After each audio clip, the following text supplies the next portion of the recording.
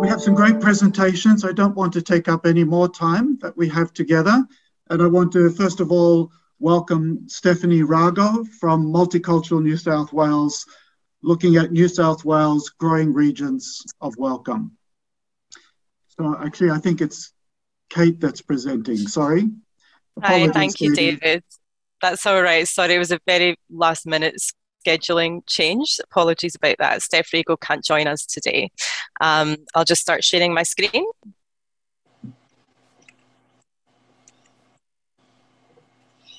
Okay.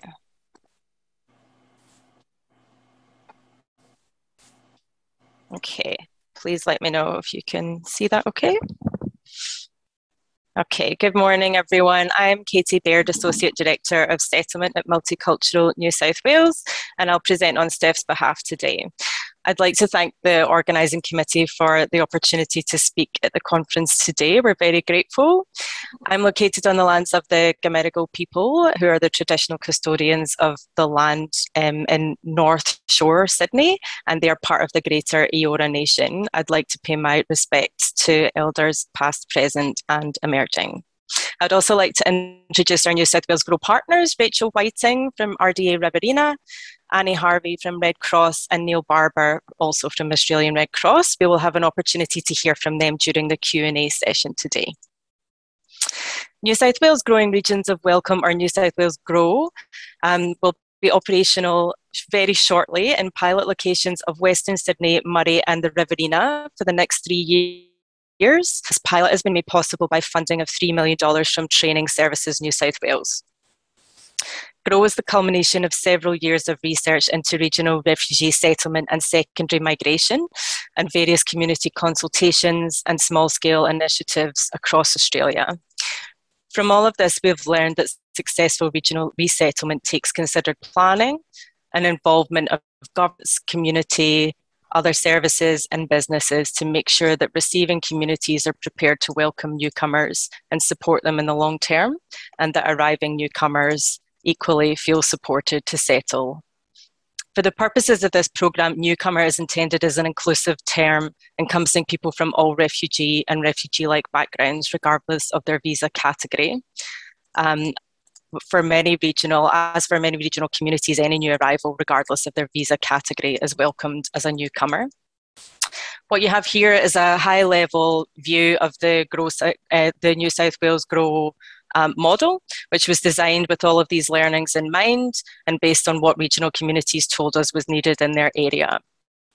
The purpose of GROW is to support coordinated efforts across sectors to create secondary migration linkages between Western Sydney and regional New South Wales and drive sustainable social and economic outcomes for these regions and for newcomers. These are our long-term outcomes. Our aims are outlined here. Underpinning a lot of this is a collective impact approach to regional resettlement in New South Wales, and I'll talk a little bit about that in a moment. And underpinning our approach are guiding principles which have been drawn from international human rights frameworks. And during our foundation laying phase, we've particularly concentrated on a locally led design approach through our regional task forces, which I'll also speak to in a moment. We initially planned to launch GROW in the first half of 2020. However, COVID put a delay on that, as it did with many different things. Earlier this year in June, we were excited to have the Minister for Multiculturalism and Professor Peter Shergold officially launch the pilot. However, with the latest COVID outbreak, timelines have been slightly impacted a little bit again. The GROW model is attempting to apply a place-based collective impact approach by bringing together diverse voices from all levels of government, service, community and business in a structured way to create a shared vision and achieve social change. And the GROW model has a number of different components that reflect this approach.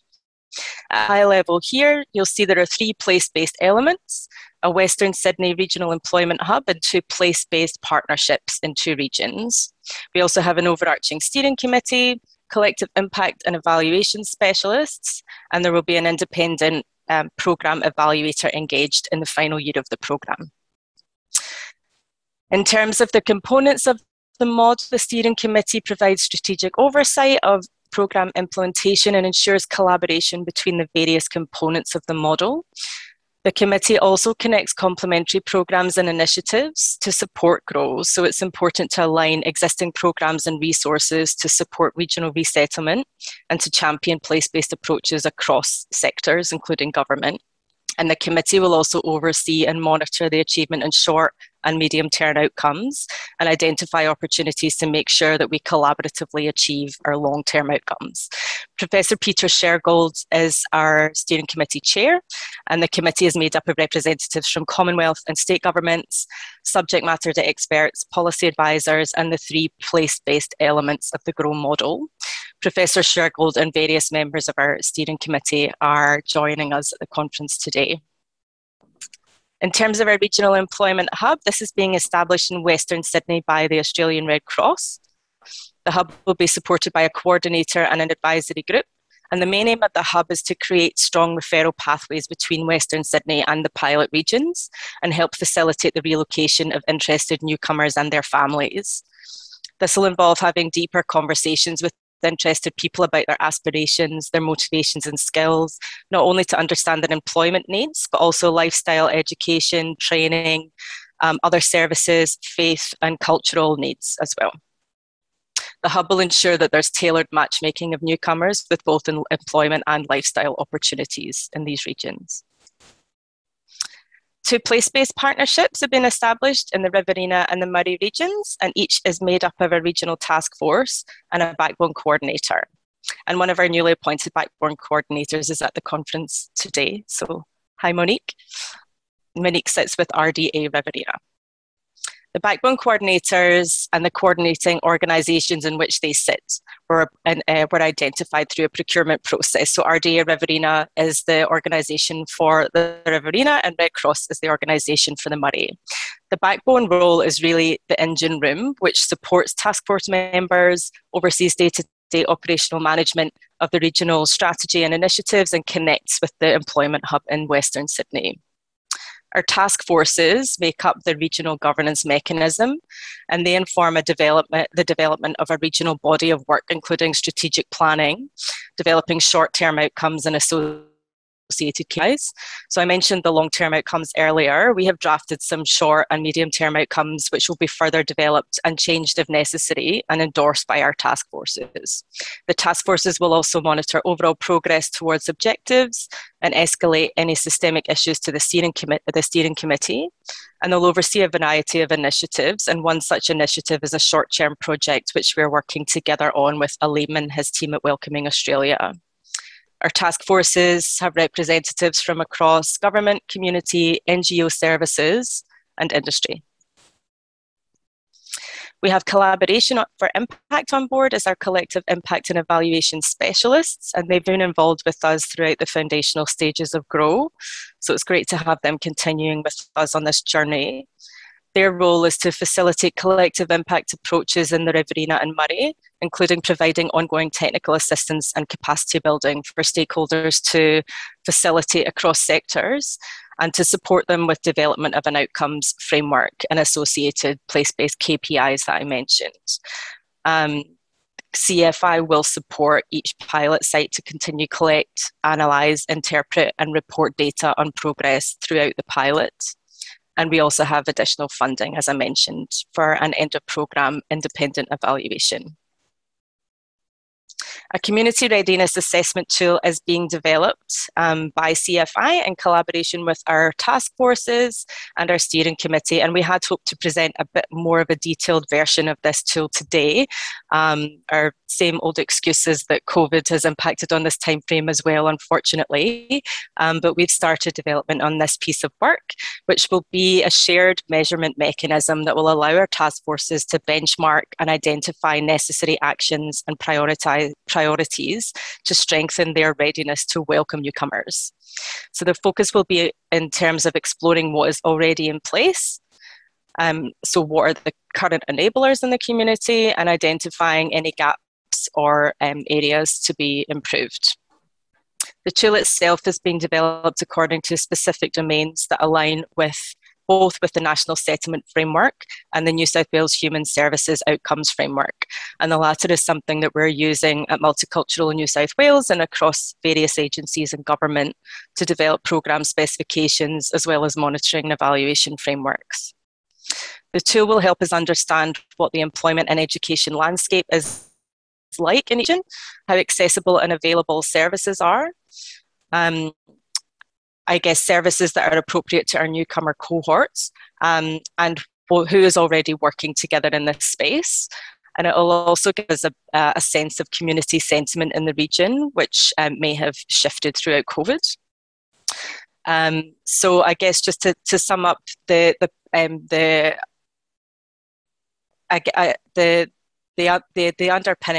underpinning principle of GROW is that we're talking about long-term settlement, and this has been mentioned in some of the presentations this morning. So this is obviously employment is important, but we're not just talking about people moving to the regions for jobs. The people that we hope to attract will want to establish themselves in regional New South Wales and settle there. And we'll have an opportunity to speak to our three partners during the Q&A session. Thank you. Thank you very much, Katie. We really look forward to hearing more developments of how GROW is implemented and the things that we can learn from that. Much appreciated for you and your colleagues. I'm chairman. I'm also a presenter for this session. So my presentation is, again, a collaboration with colleagues from the University of South Australia, Charles Sturt University, and a community partner, the Multicultural Communities Council of South Australia. And I just want to acknowledge that I'm presenting from Kaurna land, the traditional custodians of the place where I am, and pay my respect to elders past, present, and emerging. You know, there are now several initiatives that seek to encourage local government councils to take up the banner of being a welcoming town for migrants and refugees. And this paper considers how one country town facilitates a whole of community approach to becoming a real welcoming community. Second slide. This paper is based on research undertaken in 2020 and 21 in Leeton, the New South Wales regional shire with a population of around 11,500. It's a mixed methods approach, and the town of Leeton has humanitarian, skilled, and seasonal migrants. This particular paper is based on semi-structured interviews that we took with Hazara Afghan humanitarian migrants, members of the local community, and representatives of migrant support service groups from Wagga and Griffith. Interviews focused on the experiences of settlement for the Hazara and local rural community. We are a caring community that welcomes refugees, migrants, and new settlers, are proudly written on signs placed in prominent parts of the town. But a welcoming community requires more than a statement on a sign. If it is to be more than a sign, a marker for community identity, Sarah, that's just gone a little bit ahead if it's on a timer. Thanks. If it's going to be more than a sign, then it needs to be this needs to be demonstrated in words, actions, and strategies. Sign 3. The mayor put it this way: we can put up the sign and say, well, that's nice because we feel good about putting it up. But we had to get the community to accept that they needed to be a part of that. It couldn't be about just myself and the council saying, we're just going to do it. We emphasize to our community the importance of being inclusive and having a connection. It's welcoming refugees, migrants, and new settlers to our town. There has to be a combination. We all have to be shown that we're all in this together. This paper outlines a number of different ways in which the town puts these words into practice. It's summed up in the words of the Mayor and the Multicultural Development Officer, who stated, "The whole of community approach is most important. No one is ever left behind." Next slide. The whole of community approach refers to two strategies. The first recognizes that supporting humanitarian migrants requires engaging the whole of the rural community, not just a few, to support these new arrivals.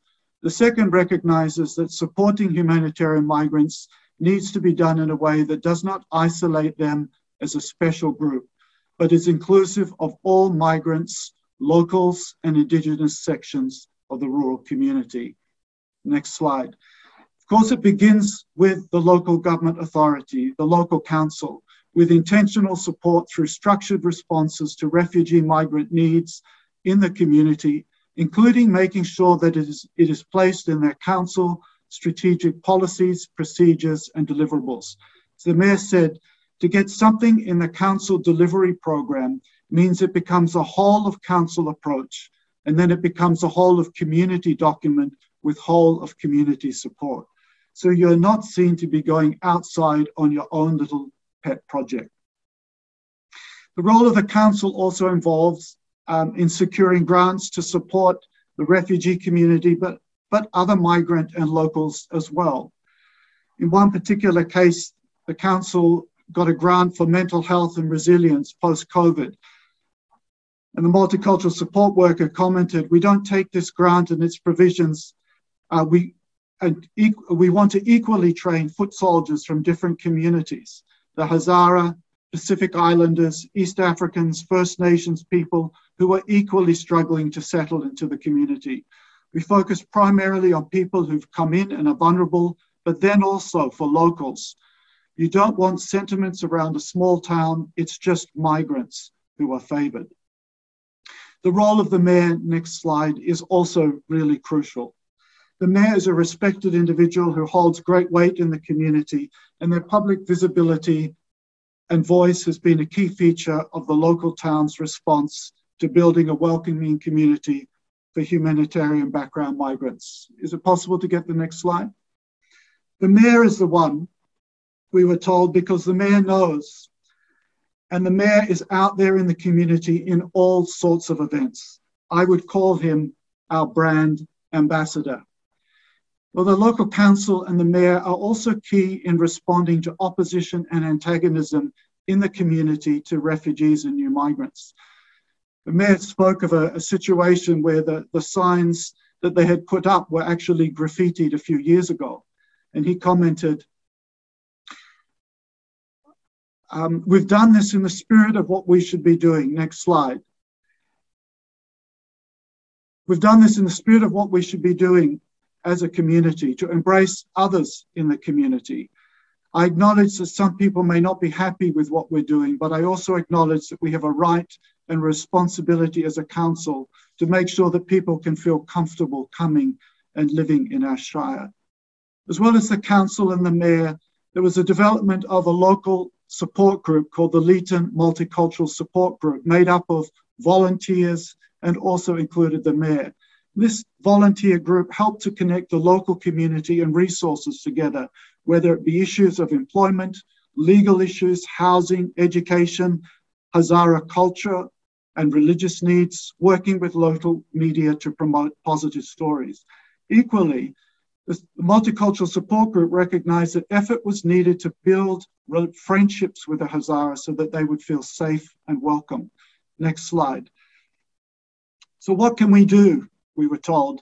We can't take on all the problems of the world, but one thing we can do, we can make people feel comfortable and feel some friendship within and warmth within our society.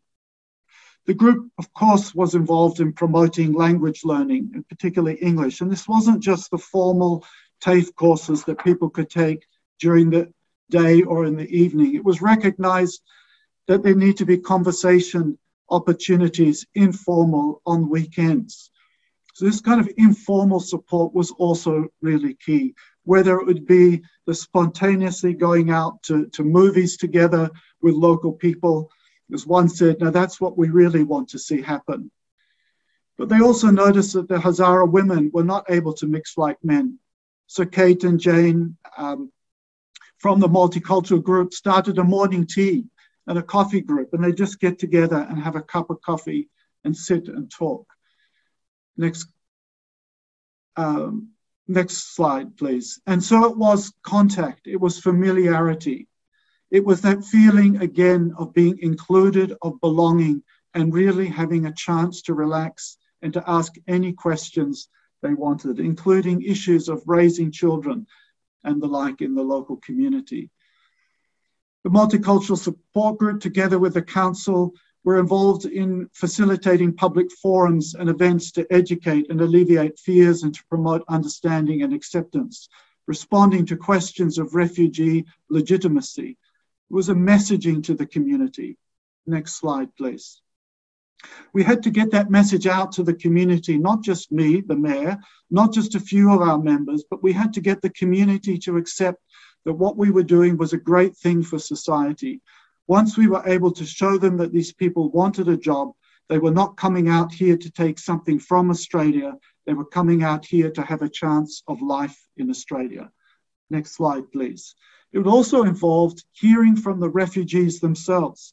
It was important that the local community heard from the mayor and the Multicultural Support Group, but it was also important to hear firsthand. And they went to groups such as Rotary and Lions and in local schools. They actually gave their life story of why they left their country, why they came to Australia, and their hardship along the way. It was a big thing because they were able to talk themselves. And there were a lot of people asking questions, tradies, business people, men and women. Another key feature was facilitating cultural and social interaction. Community events were important opportunities to build understanding and interaction. The research team identified at least 3 levels of events that promoted social interaction, beginning with the broadest and least social interaction to the deepest. Next slide, please. And of course, this begins with things like Harmony Day, which we're all familiar with, more formal recognition and support of cultural diversity. But the local community felt like this needed to go much deeper. And they started something they called Chill and Grill.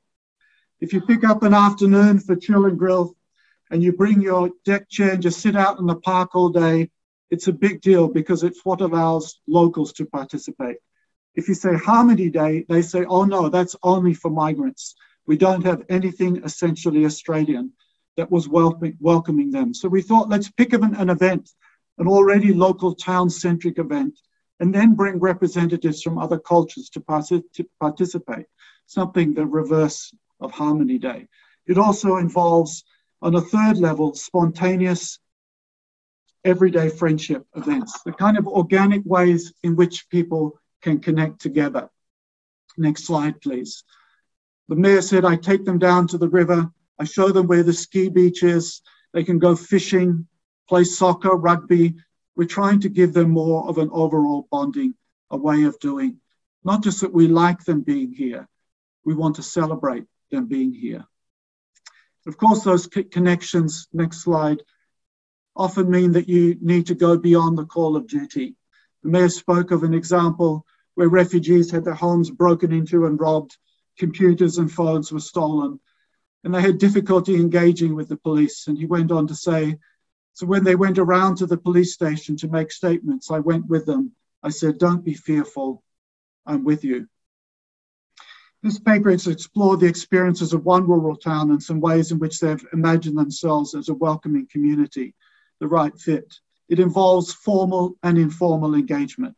The whole of community approach of this town recognizes that supporting humanitarian migrants requires engaging the whole of the rural community, not just a few. It also recognizes that approaches to supporting humanitarian migrants needs to be done in a way that does not isolate them as a special group, but is inclusive of all migrants, locals, and Indigenous sections of the rural community. Thank you. Thanks, Sarah, for keeping me in check as well. Well done, David. You were spot on. The 3rd presentation is by Lisa Button, the Community Refugee Sponsorship Program, how community sponsorship programs can help establish the right fit. Thank you, Lisa. Thank you, David, and hello, everyone. It's really wonderful to be contributing to this fantastic conversation today. So much wisdom shared already today. I'd like to acknowledge that I am zooming in from the land of the Wurundjeri people of the Kulin Nation and pay my respects to elders past, present and emerging. I'm just going to try and share my screen. Hopefully that will go smoothly. And jump right into my presentation. So just very quickly, a word about who we are, because we're a relatively new organisation. Community Refugee Sponsorship Australia, often referred to as CRESA. We're an independent Australian charity operating nationally, currently funded by philanthropic and other non-government donors.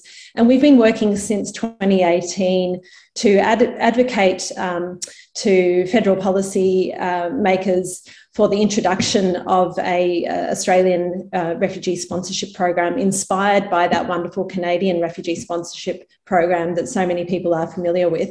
And just for those who perhaps aren't as familiar, a quick summary. That program's been running since the late 1970s and has enabled ordinary everyday Canadians to sponsor more than 325,000 refugees into the Canadian community, in addition to those who come through the government assisted program. And sponsor groups provide financial support as well as core settlement support to refugee newcomers for usually a 12-month period. This approach, I think, is particularly pertinent to the conversation around regional settlement because it has shown, as Alison Larkins mentioned this morning, a viable way of facilitating primary settlement of refugees into regional locations in a way that has very strong retention outcomes. And there are now about a dozen countries around the world who are following this basic model, including the UK and Ireland and Germany, and New Zealand is about to revamp their pilot program. And in all of those countries, there is a very strong regional and rural dimension to these programs. And I'll talk a little bit more about why that is and why it's inherently an interesting and suitable policy tool for those working in regional settlement. There's no employment criteria usually in these programs, but the Canadian data tells us that the majority of sponsored refugees do find employment of some sort within the first year of arrival and are well supported in building and improving their careers over time. And there's also some very well documented language and integration benefits of this approach.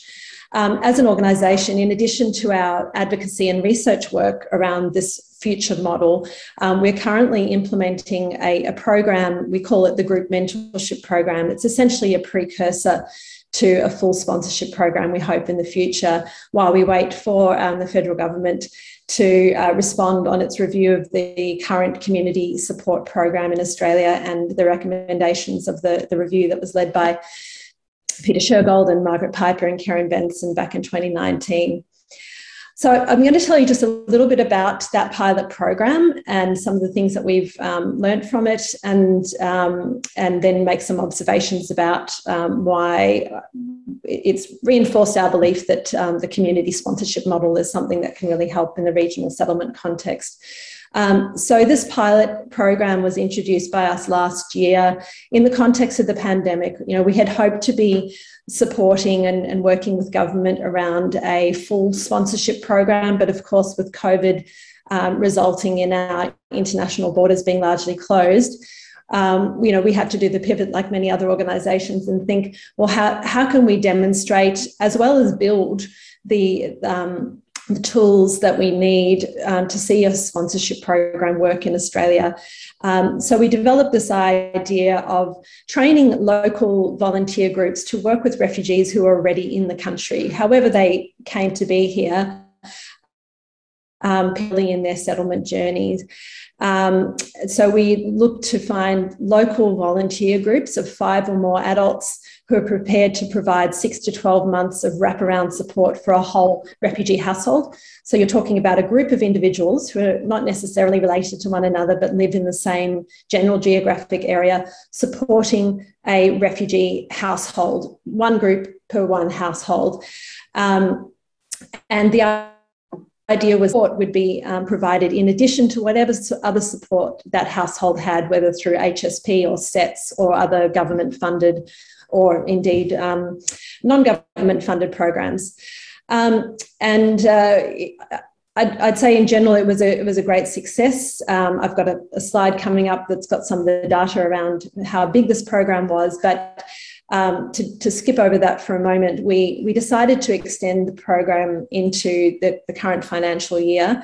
And that was before the Afghanistan crisis happened, and the Afghan evacuation and the future flow of refugees from that situation has just re-emphasised for us the relevance and perhaps importance of this kind of approach, particularly given the outpouring of offers of support from within the Australian community.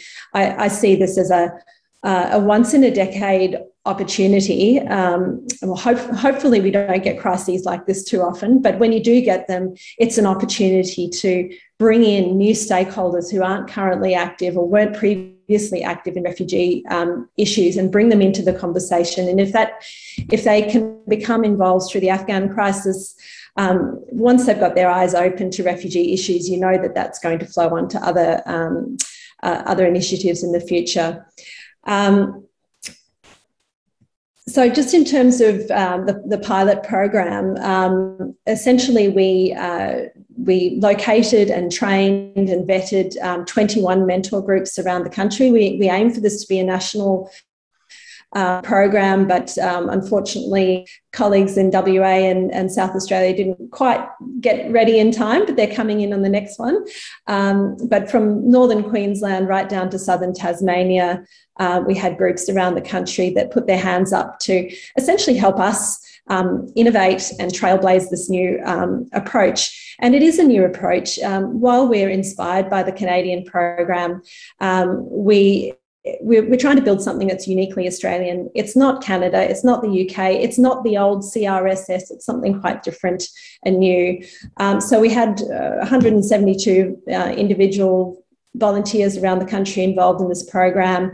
In the end, we had about 19 refugee households who benefited from support of this approach. And we have an evaluation available on our website. But the takeaway message was, while there are definitely things we can continue to problem solve and refine, both the mentor groups and the refugee mentees reported very positive experiences with refugees reporting support with employment, education, learning to drive, English, friendship, and so forth. And if I have time, I might play you a snippet of a video towards the end. We had a range of organisations across the existing settlement ecosystem involved in the pilot program in various capacities. And it's really helped us solidify what are the key principles and tools that are needed in the sponsorship ecosystem in the future. One is the idea that it's very much a group-based volunteering or sponsorship activity. This is not about one person sponsoring another person. The strength and the magic in, you know, the wonderful outcome that the Canadians get through this program is the fact that you have a group of people that's inherently strong and resilient, because, you know, if one person moves out of the community or one person gets busy and loses interest, there's 4 or 5 or 6 others there to step in. And it's also the sort of almost exponential network of individuals involved in the sponsor group that makes it so powerful. Every individual has 4 or 5 or 6 professional and social networks that they're tapping into for the benefit of the refugee and newcomer that they're working with. The other principle is that people are, the sponsor group or the mentor group are self-directed innovators. They're not told, you know, you have to turn up on a Tuesday evening between 7 and 9 and do this task. They are introduced to a household and told, your brief is to get to know the household, find out what their strengths are, find out what their aspirations are, find out what their challenges are, and then see how you can work with them to help them solve those challenges.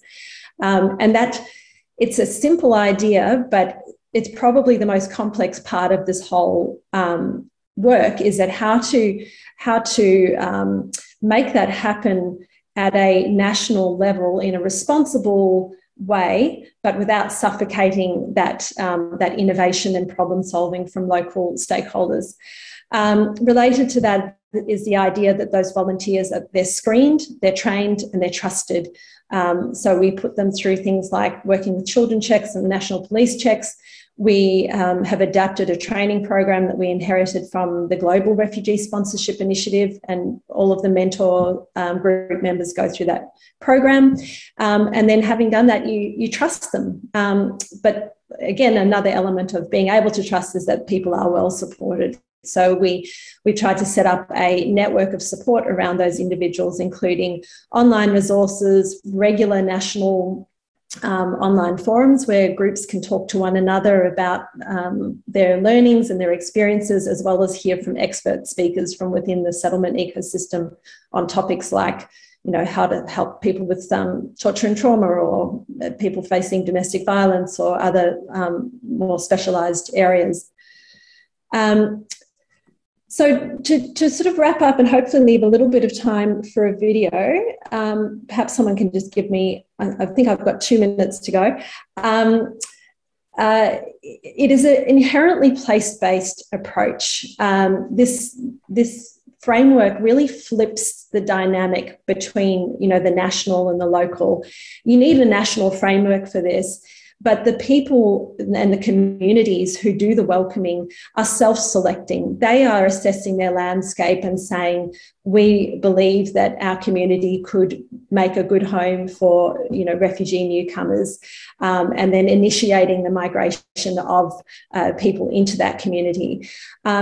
It's a whole of family approach. It's not about support for one person or another person. It's inherently holistic and organic and adaptable. The local sponsors investigate all of those needs that are required at a local level: housing, employment, settlement infrastructure, as experts in their own community. And it enables communities to start small and grow their local intake over time. As a community, you don't have to commit to, taking 200 or 300 or 500 refugees over a period of time. You can say, let's welcome one family, or let's welcome 3 families, and see how we go from there, and what capacity we do in fact have. And it allows local sponsor groups to bring in local institutions and introduce newcomers to local services and employers. So when we talk about sponsor groups, we're largely agnostic as to who those sponsor groups are. The sponsor group could be formed out of an employer community. There could be a big employer who says, we really want to welcome more refugees here to boost our workforce. I do that through the prism of a sponsorship group, so that they're not just providing employment, they're actually providing all that social support and other wraparound support. It could be initiated by local government, but local government in conjunction with local volunteers, who are going to be the people who take that person to the police station on a Saturday night because they've been robbed, or give them advice on how to get emergency dental treatment for a kid who's got terrible toothache at 3 a.m. You need those volunteers. And the final thing I'd just say is it's not a low bar participating in this kind of program. Local sponsors have to really have some skin in the game before they welcome the refugees. If you follow, the Canadian style model, there's a financial component as well as investing in training and doing your due diligence. And by the time you're there, with the welcome sign at the airport, or hopping off the bus, that local group is deeply invested in the success of the newcomer, and will, without being asked, do an awful lot to help pave the way for them. I don't think I'm going to have time for the video, but I will put it in the chat in case anyone wants to see what this approach looks like in practice. And I will also, hang on. Community sponsored. And I'll just show the slide for a minute to provide my contact details if anyone wants to get in touch. Given that we're running this mentorship program, again, if any of you work for organisations who know of refugees who are interested in relocating into regional locations, we have a number of mentor groups in regional New South Wales, Victoria, Queensland and Tasmania, who are very, very keen to welcome refugees, but have trouble finding the people who want to come there. If you represent a regional community who's interested in welcoming refugees through a volunteer-led approach, would love to hear from you, and anyone who's interested in just understanding or indeed helping us to develop the community sponsorship model in Australia and that vision, we'd love to hear from you. Thank you. Thank you very much, Lisa. Next presentation will be from Sarah Faulkner. Sarah is a PhD student at UniSA, and she's going to be speaking on the role of places and natural landscape in facilitating belonging during settlement. Thank you, Sarah. Thank you, David. And had I known, Lisa, that I should have spoken about Canadian sponsorship, because I'm mixing things up a little bit. My research actually took place on the island of Newfoundland. So I'd like to pay my respect to the Innu and the Inuit people of the island of Newfoundland in Canada, where this research took place.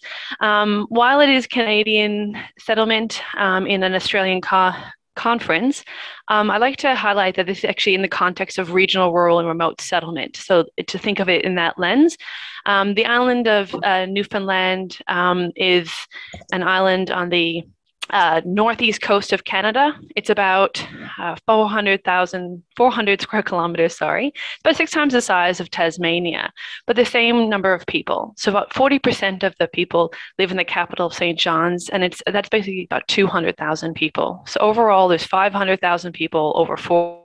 So it's quite a rural and rugged place. It's marked by a rugged landscape. It's marked by subsistence living off of the ocean and the land. And in the history, Newfoundland has been a place, actually a bit of a revolving door for settlement historically.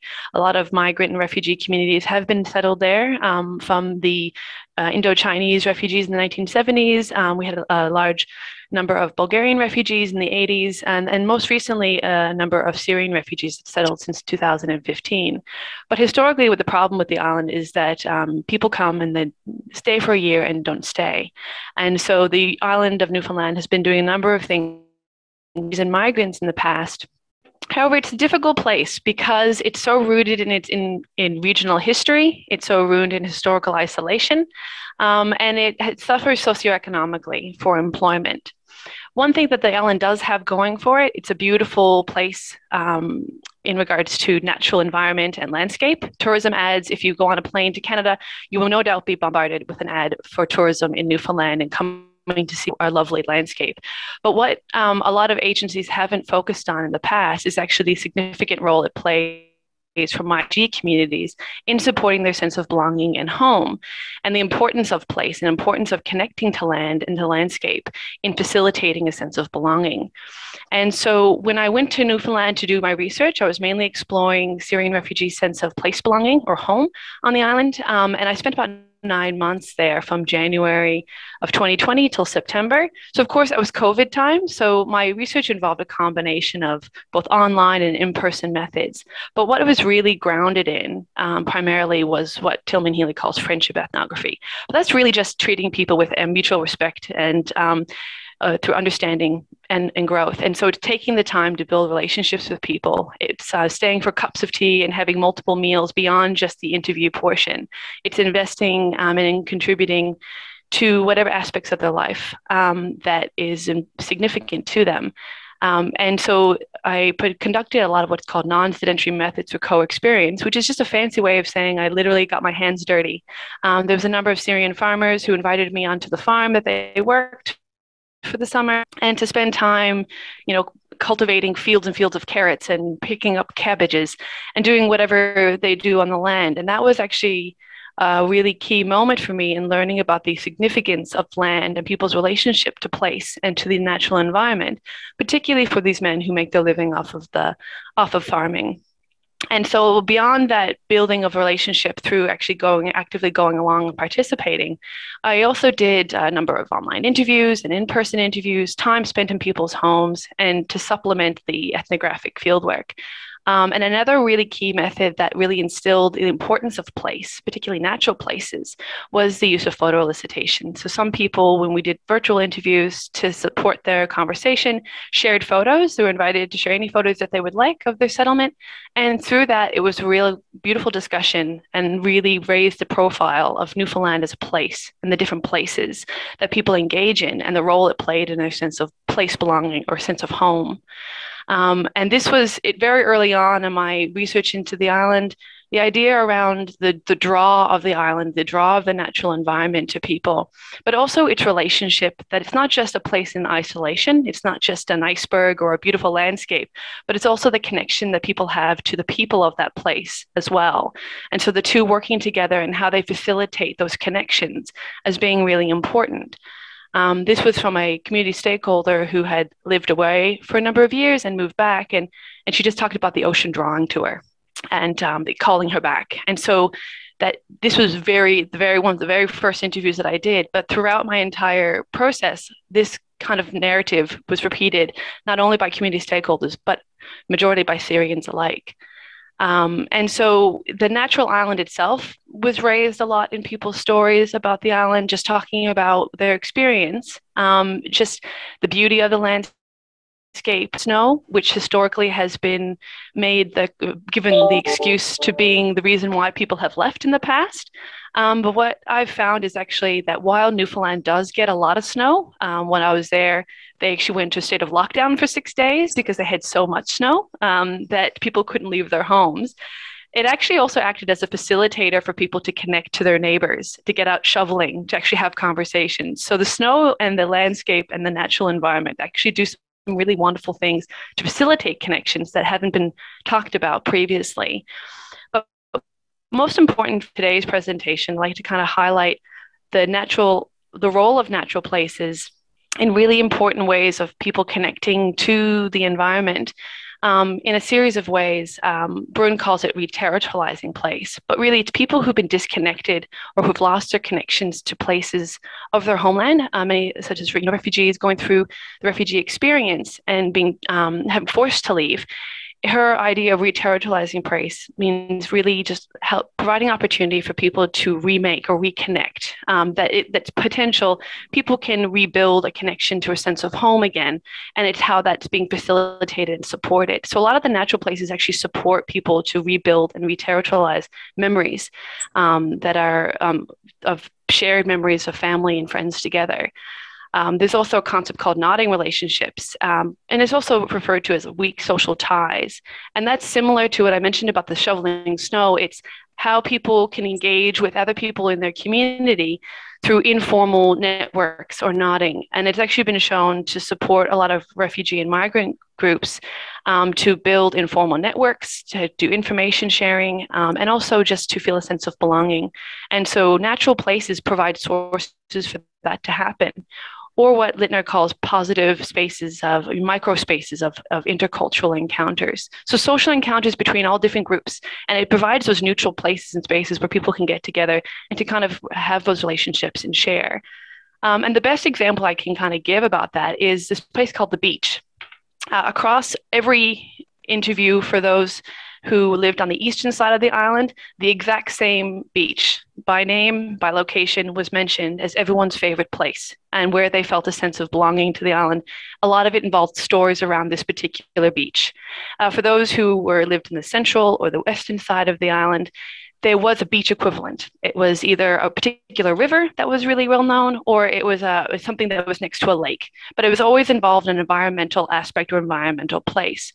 And being able to access those places played a significant role in people's sense of belonging. They provided sources of conviviality. And David, I'm sure you know this title very well through your research, but it's basically opportunities for people to socially connect and to get together and to build positive memories and positive remaking of place. It also, a lot of natural places provide opportunities for people to feel a sense of safety and peace, and build a sense of emotional attachment and familiarity to the island and to its landscape. And so as a place of conviviality, this beach, it provided opportunities for Syrian families to get together, like they used to do in their countries before, the activities that were instilled. And that was something that was raised by a number of participants, the importance of being out in the environment, being outside in nature for a lot of Syrians when they were settled there. And Newfoundland being just a great fit for them in that regard. In a memory shared by one participant, her fondest memory of time on the island, it was a day outing with a women's group where they could roast marshmallows and be around friends. And so it's like facilitating those social connections with people and providing that opportunity that this landscape really, really provided, this beach provided. It's a main beach where people go. They talk about, we have a lot of memories at this beach. We enjoy spending time with each other. And so that rebuilding of memories, that remaking of place being facilitated through that natural landscape and that connection, and that beach as being a central point of that. It's also really great, for family relationships. It's a place where a lot of Syrians have a lot of children that settle on the island. A lot of them were sponsored with at least two, sometimes upwards to 9 children. So it's a place where you could go, you can have large family barbecues. It's safe for kids. They can throw rocks in the water. And so that opportunity for social conviviality being really significant for people. And it's, the chance they can do that.